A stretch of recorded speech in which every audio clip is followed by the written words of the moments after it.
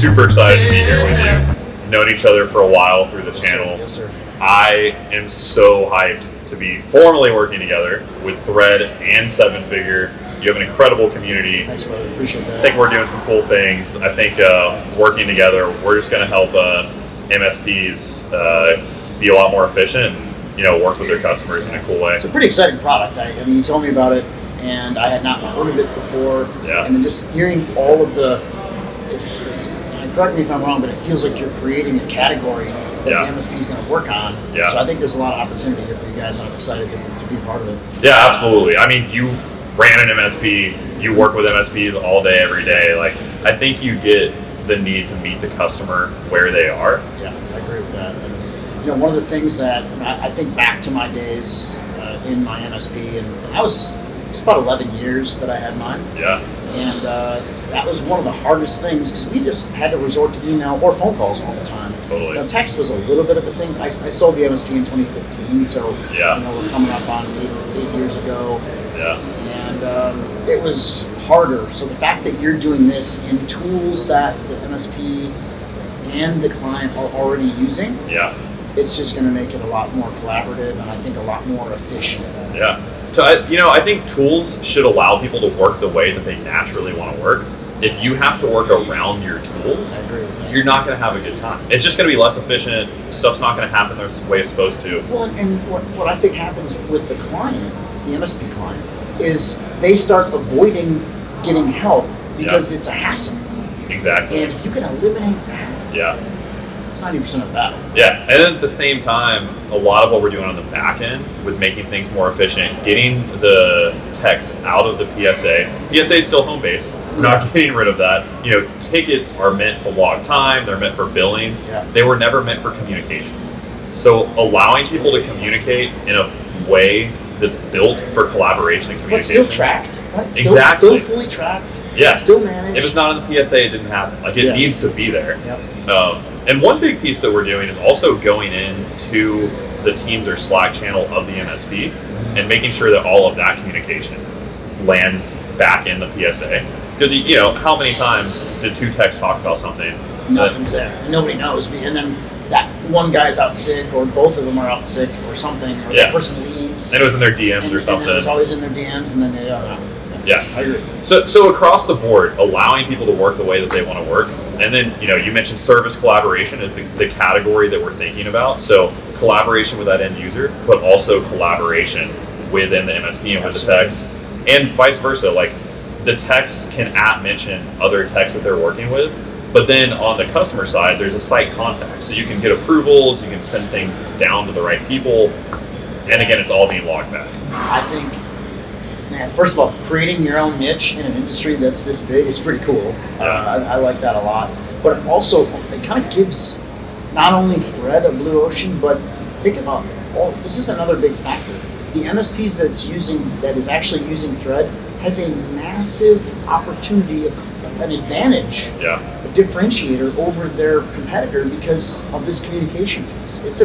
And they can bring it out in sales. I'm a sales coach. 100%. So we can bring this out and say, hey, this is something that we do. This is how we make it, and then we document everything. Yeah. And that's a security benefit too. Like, it's things that, I'll be honest, I wouldn't have thought about. And then you think about it, oh, duh. Yeah, that's how it should happen. That's how it should. Why does it not happen that way? Exactly. All right, so we've talked about Thread some. I love Seven Figure because I'm a sales guy too. You know, so tell it, like, why is Seven Figure awesome? I know why, but tell us why it's great for MSPs. Well, let me back up why it's. I mean, we are great. I'm not going to debate that. But back up 1 second into what we actually do, just so maybe somebody doesn't know. Yeah. Tell us about it. But we're MSP sales coaches and trainers, and we have a very specific cybersecurity first approach. Every relationship starts with a cybersecurity risk assessment. We have all the systems and the tools and the processes and the templates and all the stuff to make that all together. But then why do we have such a good relationship and an opportunity? Number one, all of our training has resulted in, and we've known each other for a while. I know you're in some of my Facebook communities. You've seen the wins that we have. Our guys are having really good success. But those wins also, it kind of feeds over into a really great community.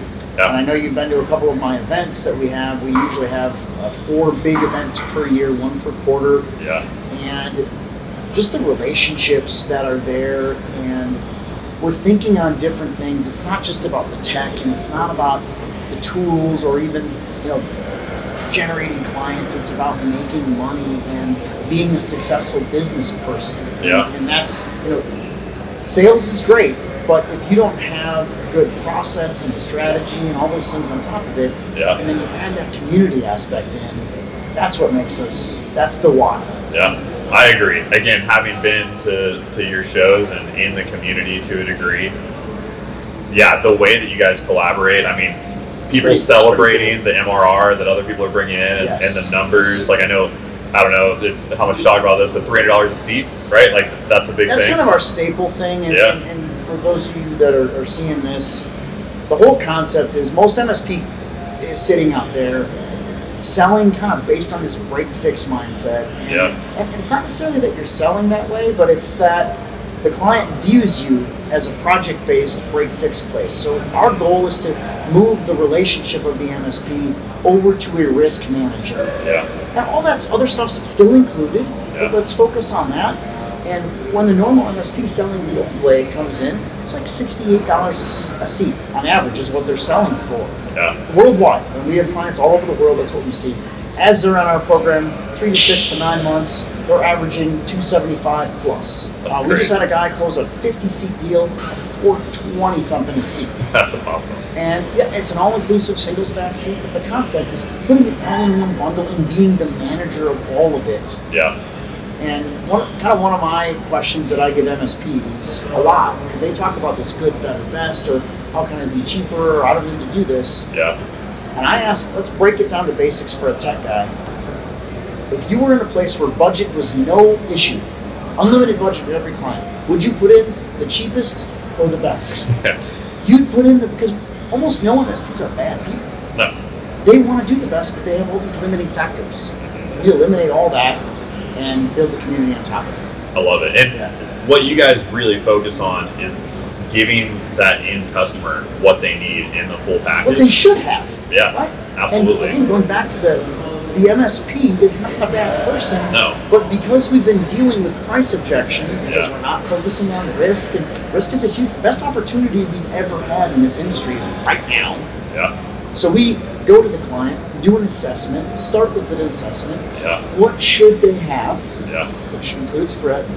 Totally. I mean, you think about communication. If you're going to them and it's like, all of this is incredible, but by the way, you have to email us to get any help. Or you have to pick up the phone to submit a ticket. Exactly. Right? It gets more outdated by the day. No one wants to work that way. Right. And you've got MSP clients that are wanting to eliminate because they can't get help in the way they want. So I think it's a huge opportunity with a brand new category for you guys. Very excited about it. Awesome. Yeah, I think it's going to be a great partnership. So excited about the the special that we have for your elite members. Yes, it's going to be a big deal. So very excited as well. We got a lot more to do. Absolutely. Can't wait. Thanks, Chris. Yes, sir. To another level.